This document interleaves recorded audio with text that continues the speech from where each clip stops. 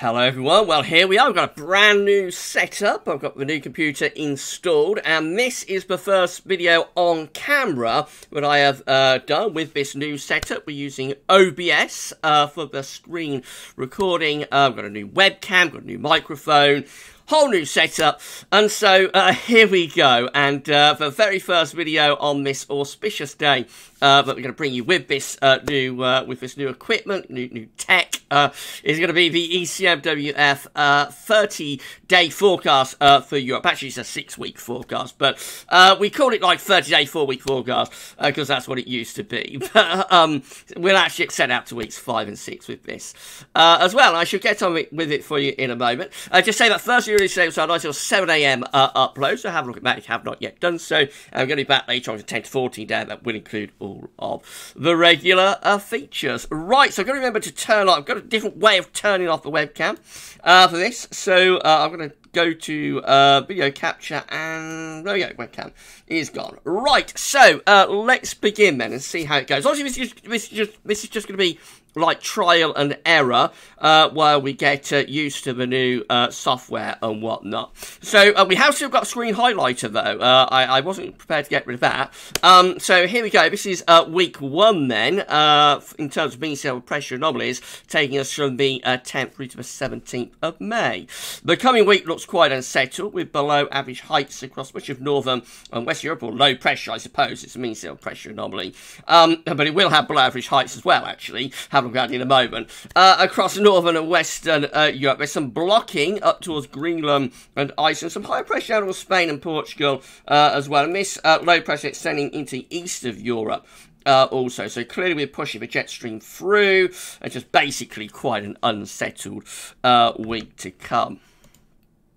This is how the 500 millibar height anomaly is looking, and indeed it is unsettled for northern and western Europe. Plenty of low pressure coming in off the Atlantic into the north and the west of Europe. Again, we've got the higher pressure down towards our south. We've got some higher pressure up towards our northeast as well. And again, in comes that westerly jet stream. So you can see that it is quite clearly an unsettled week for much of northern and western Europe. It's also quite a cool week across western Europe, but warmer, hotter actually for eastern northeast Europe. So much of Scandinavia and eastern northeastern Europe, so from Scandinavia through to northwest of Russia really, coming out warmer than average there. Meanwhile, it's cooler than average though on the western side of Europe, so for Ireland, UK, France, Spain, Portugal, cooler on average through those areas. I mean, coming down into the Mediterranean, it's largely cooler than average through much of the Med as well, although it does get a little bit hotter as we move over into this extreme southeastern corner of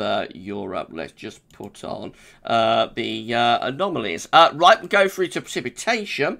This is how precipitation is looking for week 1, taking us from the 10th through to the 17th of May. So largely wetter than average, actually, for many northern and western parts of Europe. Again, not a surprise, we're bringing low pressure in off the Atlantic. So from like Ireland right way over towards Poland, it's largely above average with precipitation, particularly wet across southern parts of France into northern Italy, interestingly.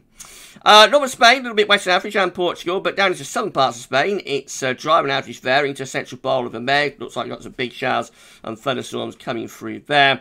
More on the drier side, I think, for many of these eastern parts of Europe. So a little bit drier through eastern Europe, but otherwise, it's quite an unsettled week across many parts of Europe this week.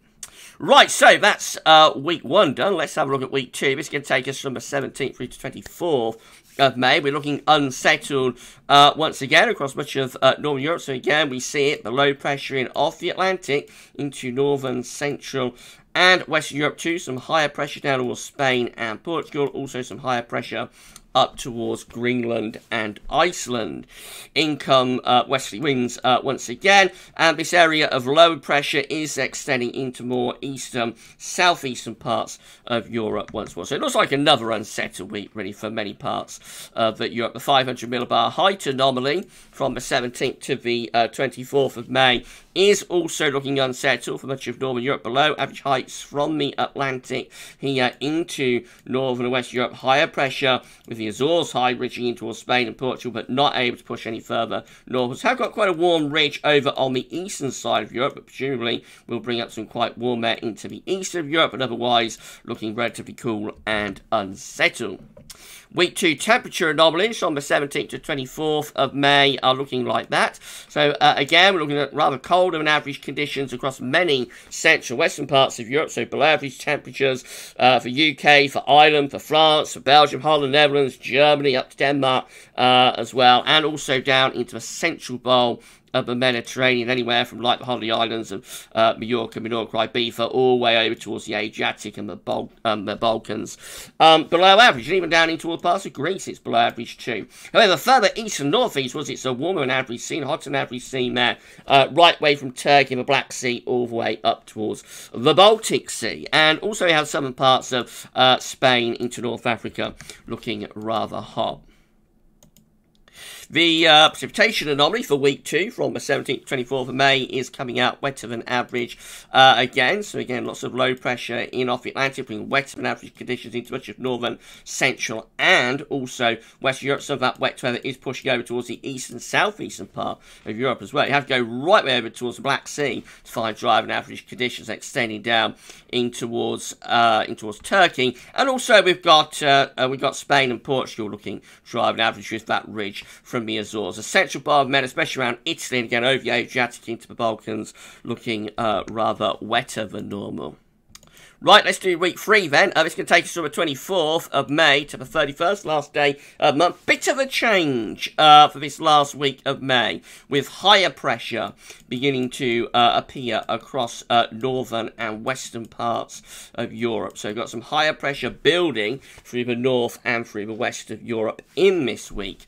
Weaker pressure though for sort of east and southeastern parts of Europe until we get to this area of higher pressure down towards the southeastern Med, and some low pressure perhaps starting to threaten in towards southern Spain and North Africa. But clearly this is more of an anticyclonic type week for week 3.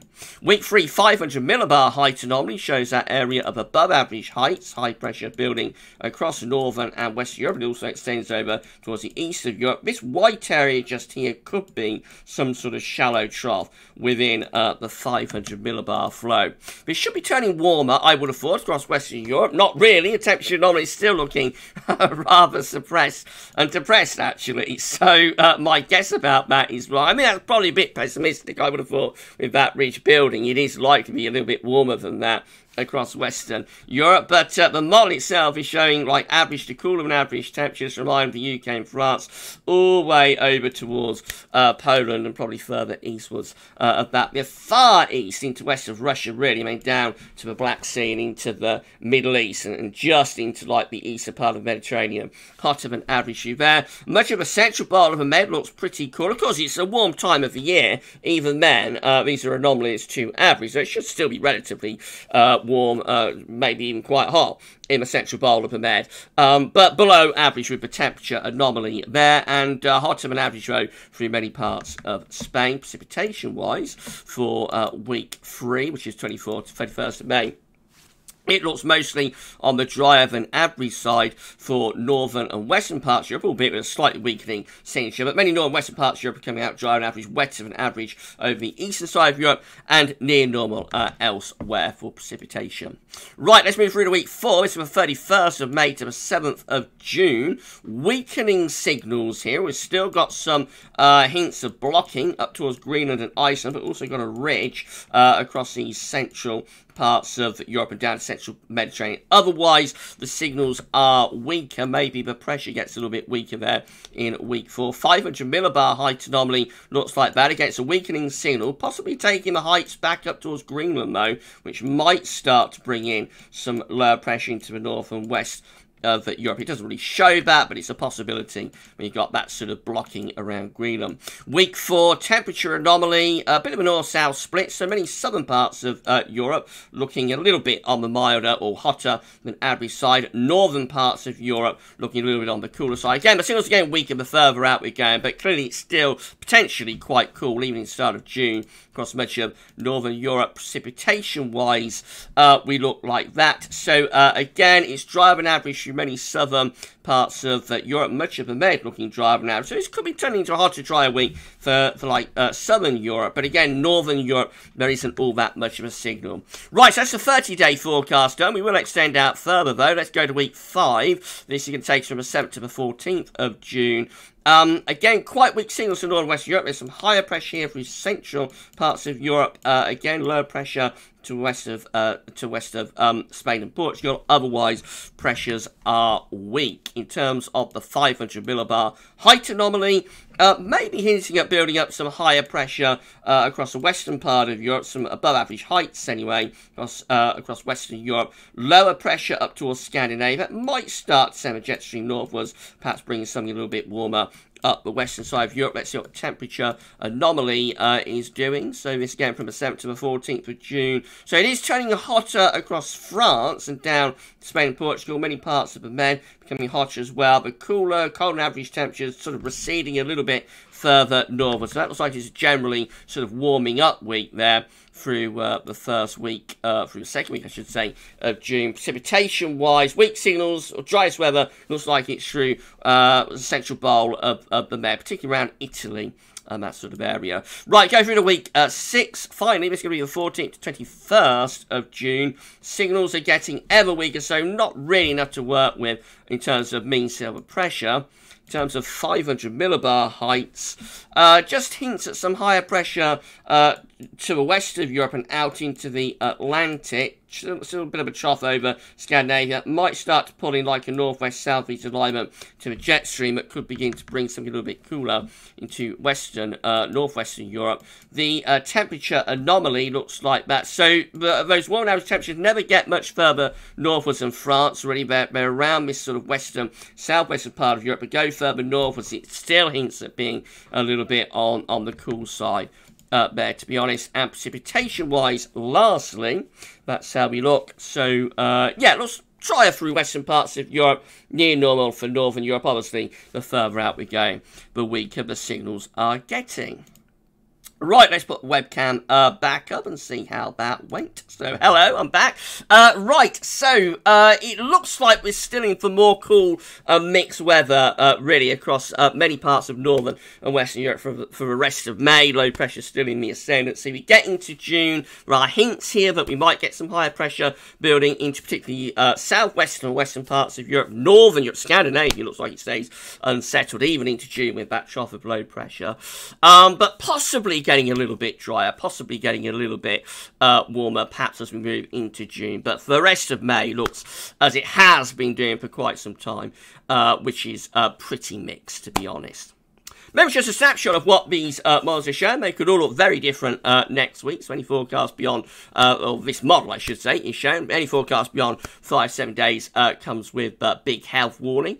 So yeah, you know, it could look different next week. But I think the ECM has been performing quite consistently over the past few weeks, as has the other long range output like the CFS as well, I think. So we shall see. That's it for this week's European Outlook anyway, for the next month, for the next 6 weeks. We're going to be out later on to 10 to 14 day. That will include all of regular features. But for this ECMWF 30-day forecast, that's all for now.